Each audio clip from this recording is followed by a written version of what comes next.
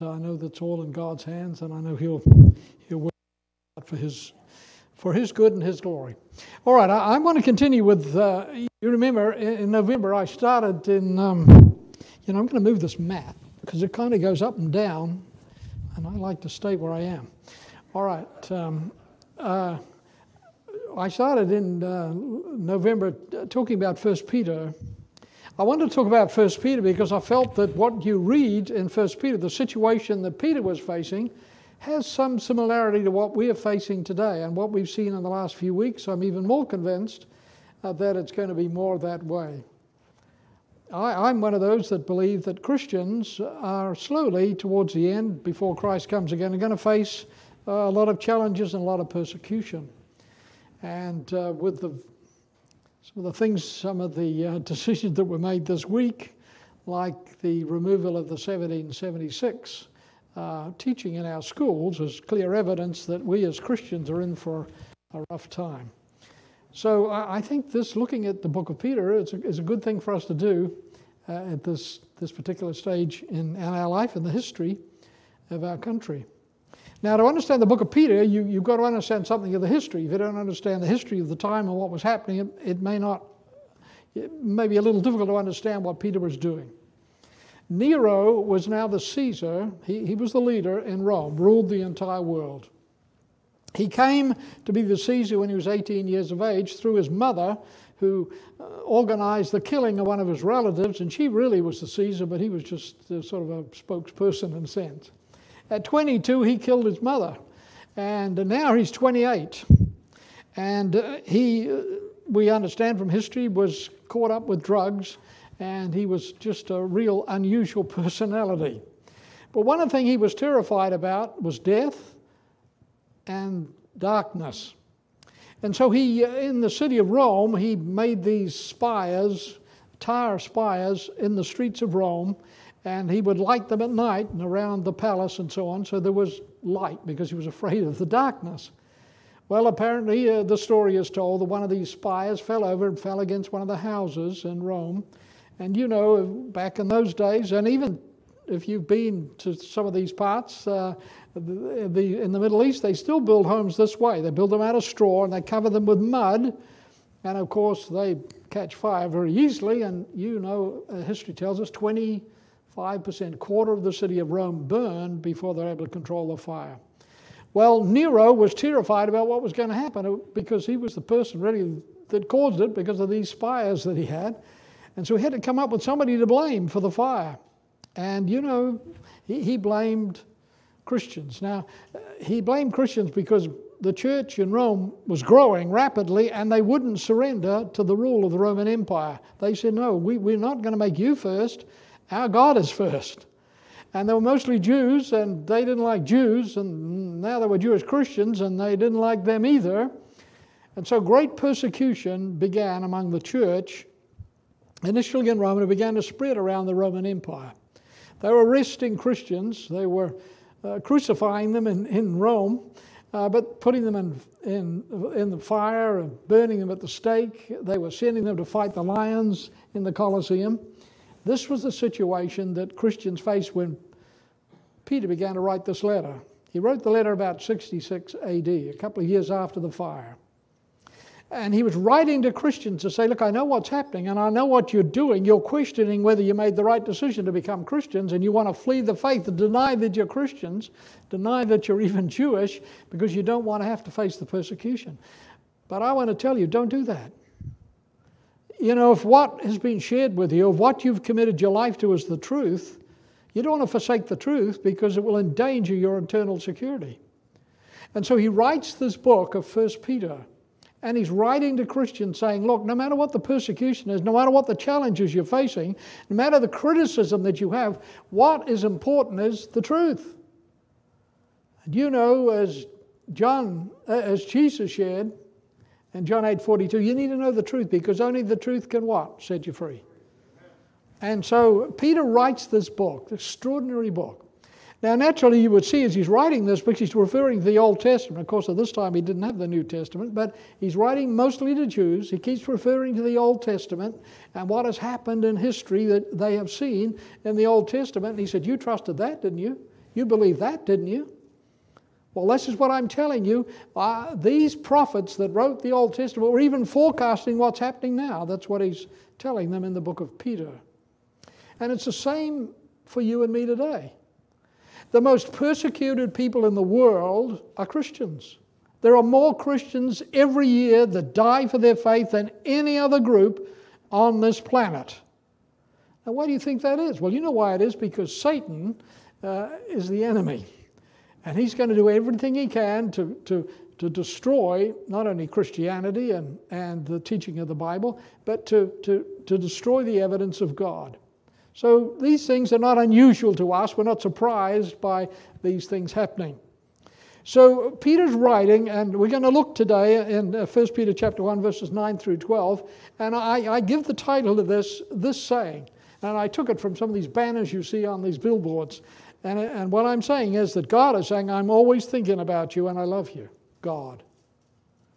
Because I want to assure you, as I want to assure myself, no matter what the days are going to be before us, listen, God is thinking about us. God's got a plan for us. And He loves us. And we can trust Him. And things may happen that we don't understand and we cannot explain, but this hasn't been any dissimilar from history. And here in this passage we're looking at this morning, there are three major issues that Peter is talking about, and they're very, very important, and I hope that we can see them and understand. The first thing he talks about is the message of the gospel. And begins here in verse 9, and he's beginning to share here about the inheritance that Christians have when they come to know Christ as their own personal Savior. And he begins by saying, look at verse 9, and he says, you have already obtained as the outcome of your faith the salvation of your souls.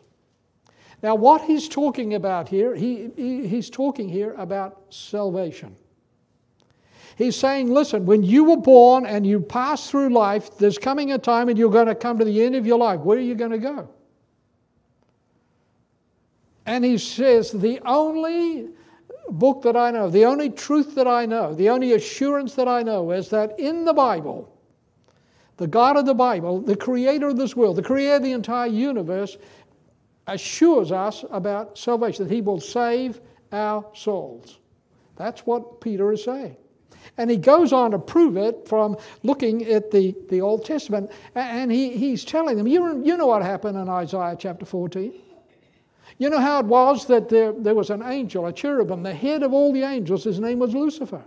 And he came to the point of saying to himself, I know what God does. I've seen what God does. In fact, I think I could do it myself. And God said, oh, you can't, because you're a created being. You can only operate within the limits of the Creator, what the Creator has given to you. But you know, as I know, that Satan said, well, I'm going to do my own thing. And that's what sin is. I say to people all the time that I counsel, sin is doing your own thing, not doing God's thing, not doing what the Bible teaches, doing your own thing. Now, you might be doing your own thing not to be naughty or nasty or evil or sinful, but it is sin. Because the Bible said anything that you do in disobedience to God, anything that you do is outside of the counsel of the Word of God is sin. Even if you didn't plan it to be sin, it is sin. And Lucifer said, well, I'm going to do my own thing. I think I can be, what did he say? A God. Not God. He knew he couldn't. But he would be a God. And you will find that many of the religions in the world today, what do they say? Well, we can talk to you about a God. We can tell you how, like the Mormons tell you, you can't even become a God. Because they know they cannot reproduce, they cannot replace the God. And so Peter writes here and he says, you know, you already, having obtained the outcome of your faith, you've received the salvation of your souls. He's talking about salvation. From the moment of creation and from the moment that Adam and Eve sinned, there began a process of redemption. That's what theologians call this act of God to redeem those who've been lost because of sin, who are going to a lost eternity because of sin. So Peter begins to write here about salvation, talking about salvation. And he's saying, what do you think the main essence of the Bible is? Now, the Bible does talk about history. The Bible does talk about archaeology. The Bible does talk about law and science and a lot of other things, medicine. And where it talks about it, it's telling the truth and it's an authority. But the main reason the Bible is written is to tell you and me about salvation. Because that's what God is concerned about. He doesn't care whether you're a president or you clean toilets. He doesn't care what your role is in this world. What He's concerned about is the condition of your soul. And He wants you and me to understand that we can have the security of our soul for eternity, because we're going to come to an end one day. We're going to go to one of two places, heaven or hell. God wants us to go to heaven, so He talks to us about the security of our soul. And this is what Peter is emphasizing here. The Bible is a book about salvation. So he writes to these people. He said, you know what the Old Testament writers, the prophets, talked about? They talked about salvation. Now, regardless of what's going to happen now, because of what the Romans are doing, I want you to keep the focus where the focus needs to be, on salvation. But he also mentions here how you obtain salvation, the obtaining of the outcome of your faith. How do you receive salvation? Well, you receive it by faith. There are many religions in this world.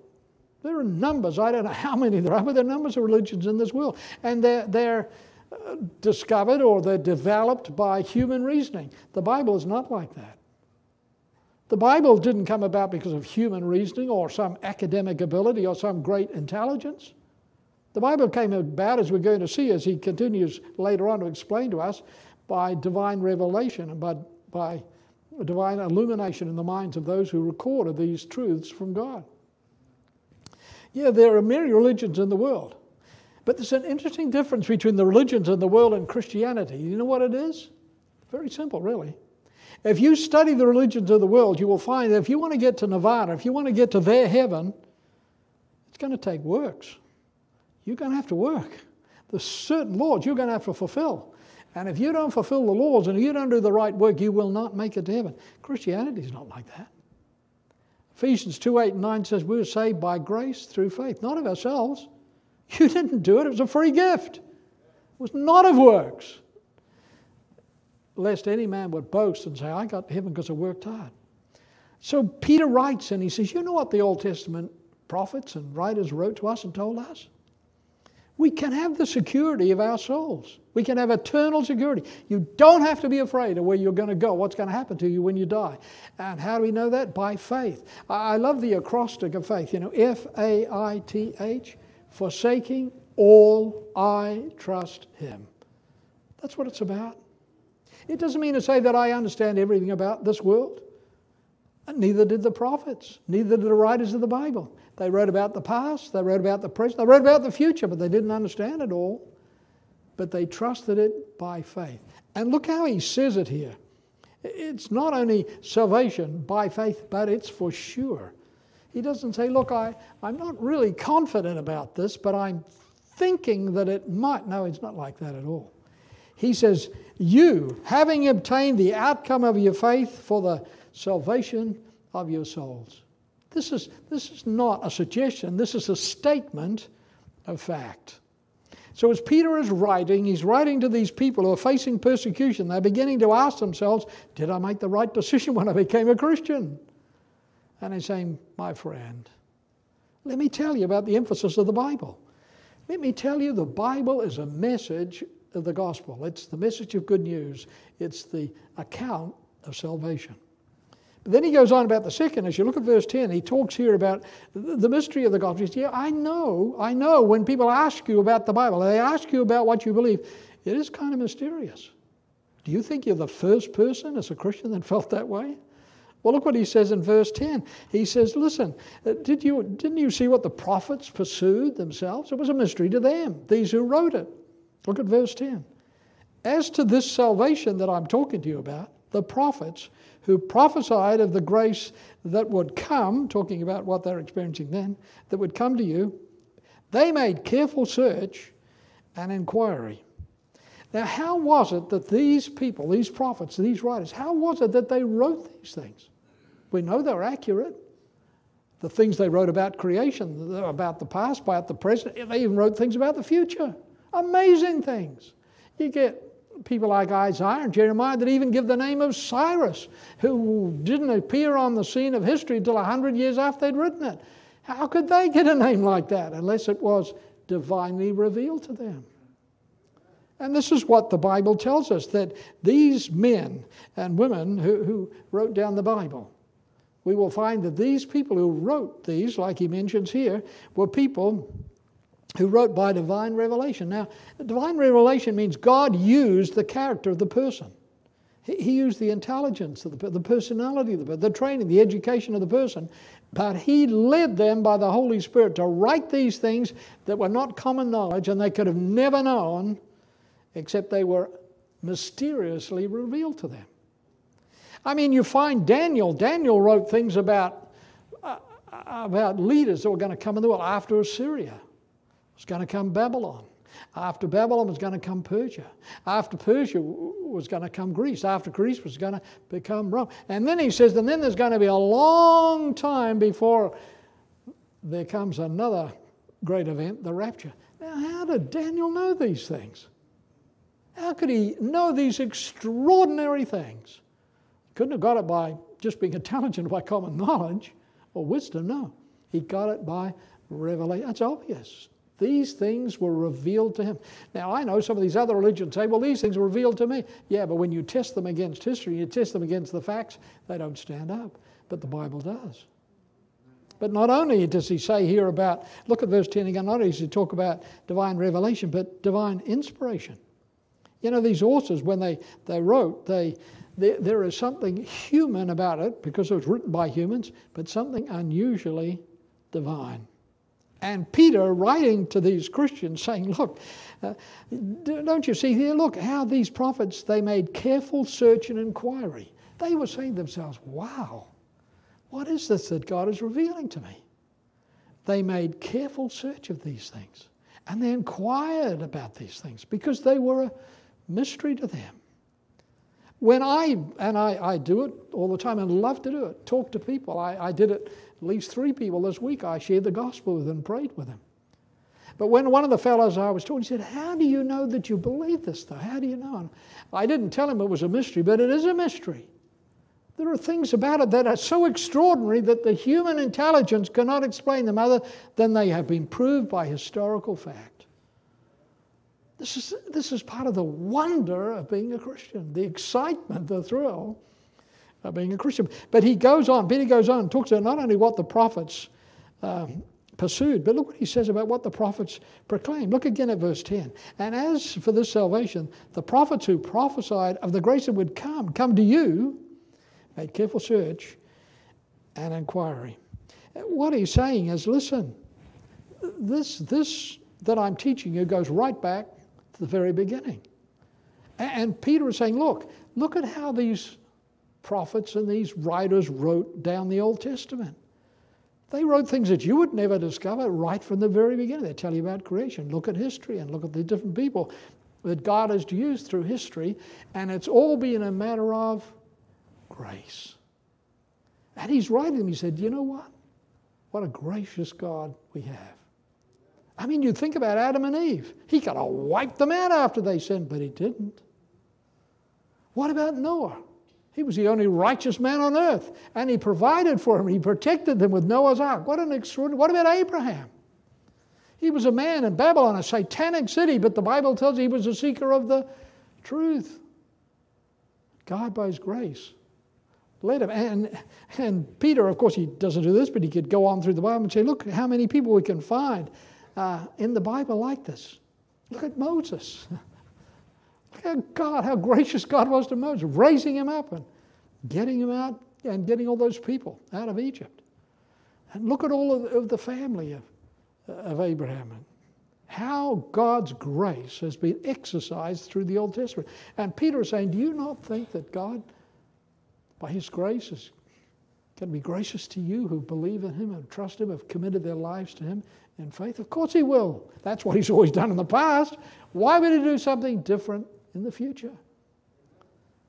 So Peter is writing to cause these people to look at the Word of God and see the testimony of God's Word. He talks about what the prophets pursued, what the prophets proclaimed, but also what the prophets pondered over. Look at verse 11.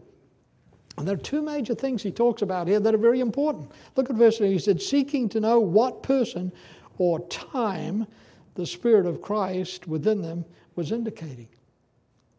He said, listen, God has a timetable for the things that he does. Obviously he does. And the prophets knew that what they were writing was under the revelation, the inspiration of the Spirit of God.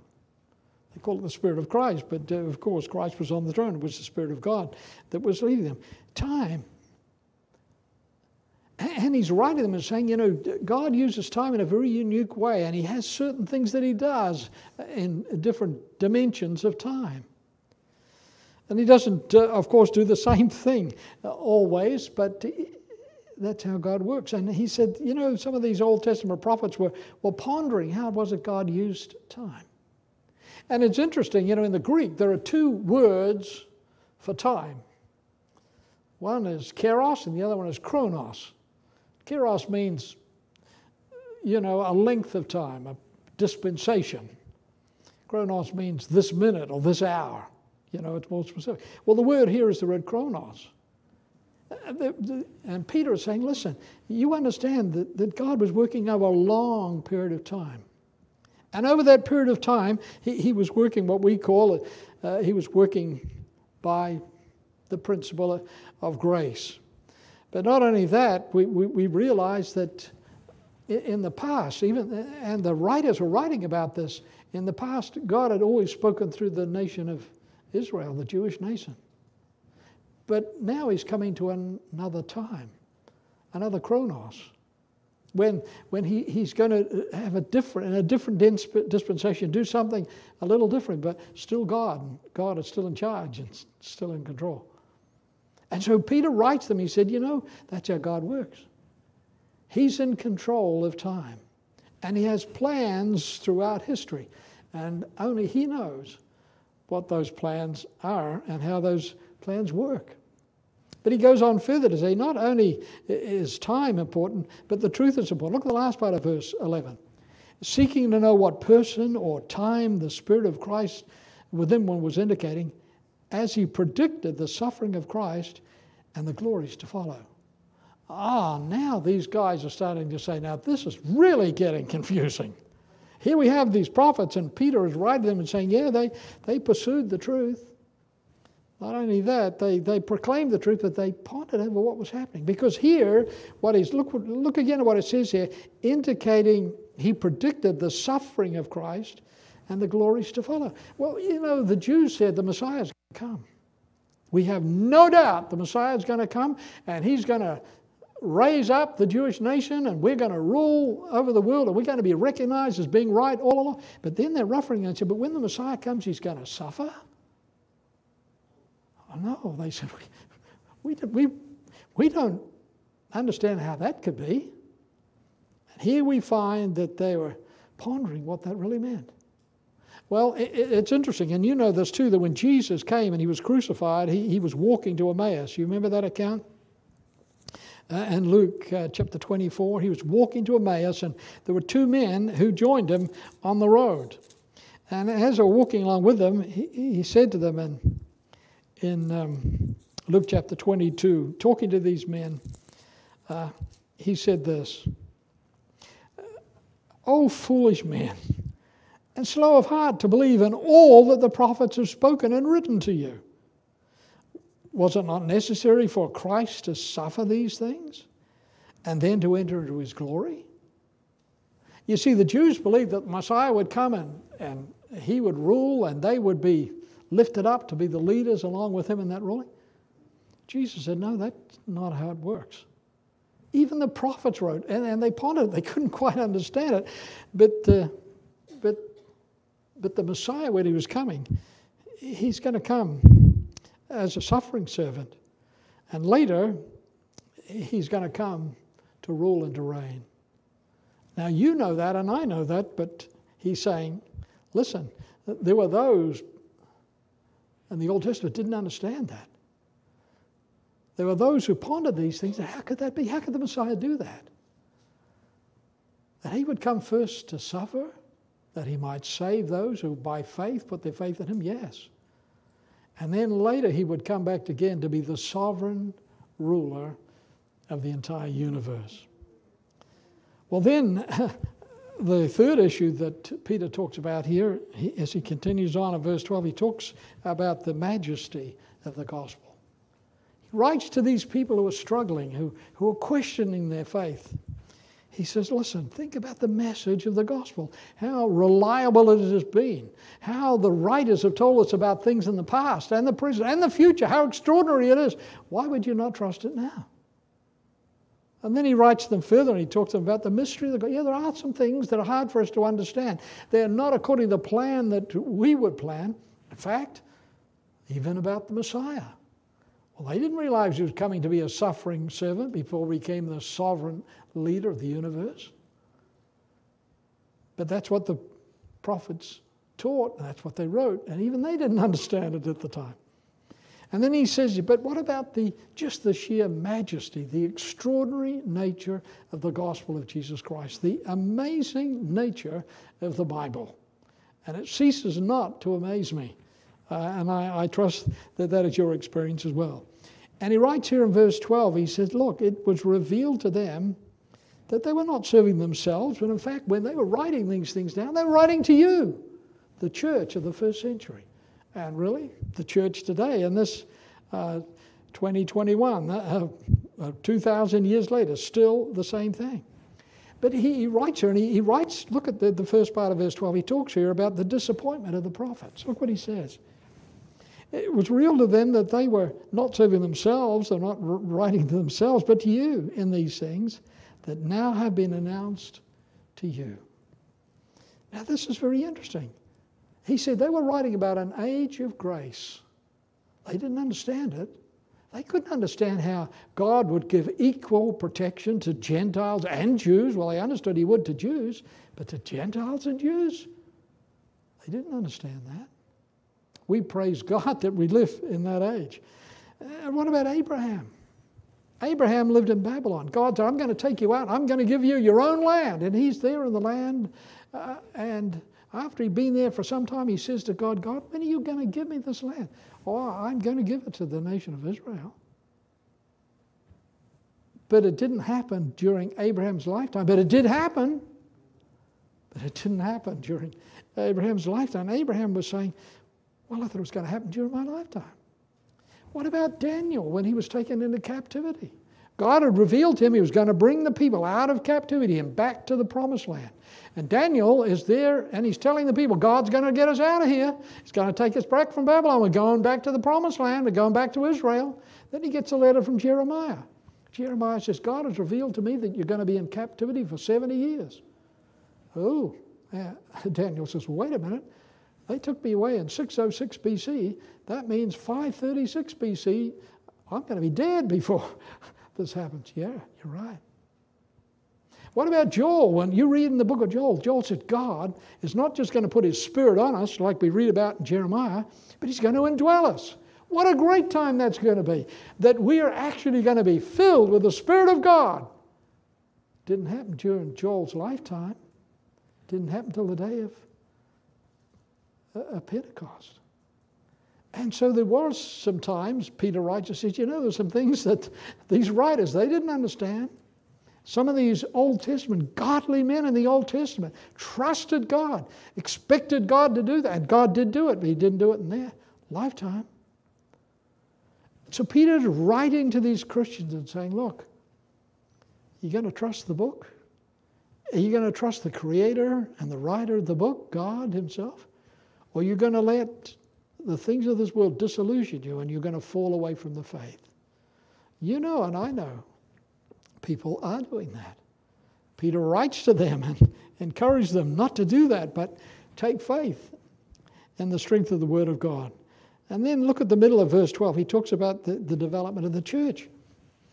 He says, it was revealed to them, these writers of the Old Testament, that they were not serving themselves, but you in these things which now have been announced to you. How? Through those who preach the gospel to you by the Holy Spirit that was sent from heaven. You know, the day of Pentecost brought in a great new event. Up until Pentecost, yes, the nation of Israel had been the custodians of God's word and of God's teaching. But at Pentecost, that all changed. And God began a new entity, the church, made up of Jews and Gentiles. And it's to this group that he's entrusted the message of the gospel. And it's going to continue that way through this, well, we call it the age of grace, but really all the way through the church age, which ends, the church age ends at the Battle of Armageddon. And then who is it that's going to step into the millennium? Mostly Jews. There will be some Gentiles, but mostly Jews. And Christ will come to reign. And the nation of Israel will be lifted up again. God isn't failing the nation of Israel. He isn't failing to keep the truth that he's taught in his word. But now it is for the church the responsibility of sharing the gospel, of telling the truth until Christ comes again. Then he ends with this extraordinary, I love this last little comment that he ends here, and it's really an extraordinary comment. And he said, you know, these things into which even angels long to look. He said, you know, even angels. And you remember what happened with Lucifer when he defied God? He convinced a third of the angels in heaven to go with him. We know in Revelation chapter 12, it explains that to us, and they were thrown out of heaven. But 2/3 stayed, and angels are servants of God. They don't know the future. They don't have the ability to know what's going to happen tomorrow. They don't get that information. They have to wait like you and me to see what's going to happen. And angels, we know angels are set up just like God is and just like you and I are. There's God the Father, God the Son, and God the Holy Spirit. It's a Trinity. And you have a spirit in which the Holy Spirit can dwell, and a soul that's going to be eternal, and a body. We're a triune being, and so are angels. There are cherubim and seraphim and common angels. Angels are servants of God, and they have been invited to do extraordinary things, but they don't know the future any more than you and me. And yet they've been given some great responsibility. Who was it that guarded the Garden of Eden when Adam and Eve were shut out? Oh, it was angels. Who was it that came to Noah and explained to him about developing the ark and took care of things? Who was it that closed the door on the ark? Well, it was there's so many things that they were involved. They visited Abraham. They visited Lot and Hagar. You remember Jacob's ladder, where angels ascended. Now, you would think they would descend first. No. That speaks to us about the mystery of God. They ascended and descended, and they were there at that time. And they were there to stop Balaam and moved his ass. And, so many of these things angels were involved in. They were involved in the announcement of the birth of John the Baptist, the announcement of the birth of Christ. They were there, when Jesus was tempted, that you read in Matthew chapter 4. They were there in the Garden of Gethsemane, angels. And yet we read here, he says, these things angels long to understand and long to look into, but even angels didn't have insight. But God, through his word, has given us extraordinary insight into what he is doing. As I thought about that, I recalled a story a true story that I've heard about a young Baptist preacher in Houston, Texas. His name is Craig Barnes. Craig Barnes grew up in a family where his father was a devoted Christian, had devotions with the family. It was he and his brother. He never missed going to church on Wednesday night or Sunday. He went to Bible studies. He had a quiet time, and he was just a great father. Then one day when Craig and his brother Joseph came home, his dad came home from work. He had a letter. He handed it to his mother, and he said, "I'm leaving. I'm never coming back. I don't want to be a husband. I don't want to be a father. I don't want to be a spiritual leader anymore. I don't think I have the ability to do it. So I'm leaving you everything, but I'm leaving. I'm not coming back." And he left. Craig said they were astounded. They were astonished. They couldn't understand it because his father was such a godly man. He'd given such godly leadership. So after a year or two, he didn't come back. They started hunting for him, started looking to where he'd gone. Well, he fled from Texas, and he first went to California. Then he went to Montana. Then he went to Illinois. And then he went to Pennsylvania. Eventually, they lost contact with him. Craig said it was so sad because my brother and I, we never had Dad there for when we graduated from high school. We went on to college. He wasn't there at college graduation. We got married. He wasn't there at our wedding.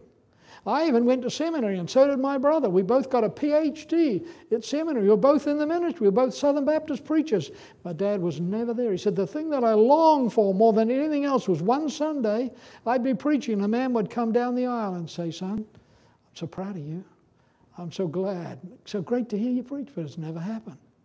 He said, one day I got a phone call from a preacher in Florida. And the preacher said, are you Craig Barnes? He said, yes, sir, I am. And he said, well, I want to tell you, your father just passed away. He's been a member of my church here in Florida. And he had given me a letter and said, when he passed away, I was to open this letter. And it said your name and the name of your brother, and I was to advise you that he'd passed away. So Craig and his brother got a plane, and they flew to Florida to go to the funeral. They went to the funeral. He said, I stood there and looked at the casket, and I said, why? This is so extraordinary that this would happen. And my dad seemed to be such a godly guy. I don't know why this had happened. And I longed to talk with him. I longed to tell him everything that I've done, but I never had an opportunity. After the funeral, the preacher said, look, I could take you to his house. He lives in a little shabby trailer, but if you want to go there, I could take you there. So he took him, and they walked in the trailer, and it was very shabby and not very well taken care of, and there was a kitchen table. On the kitchen table, there was a stack of books, and there was a Bible.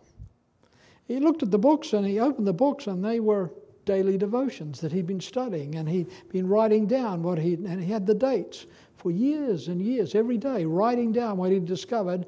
It was a log of everything that he learned from the Bible. And then on the other side of the Bible, there was a book called My Prayer List.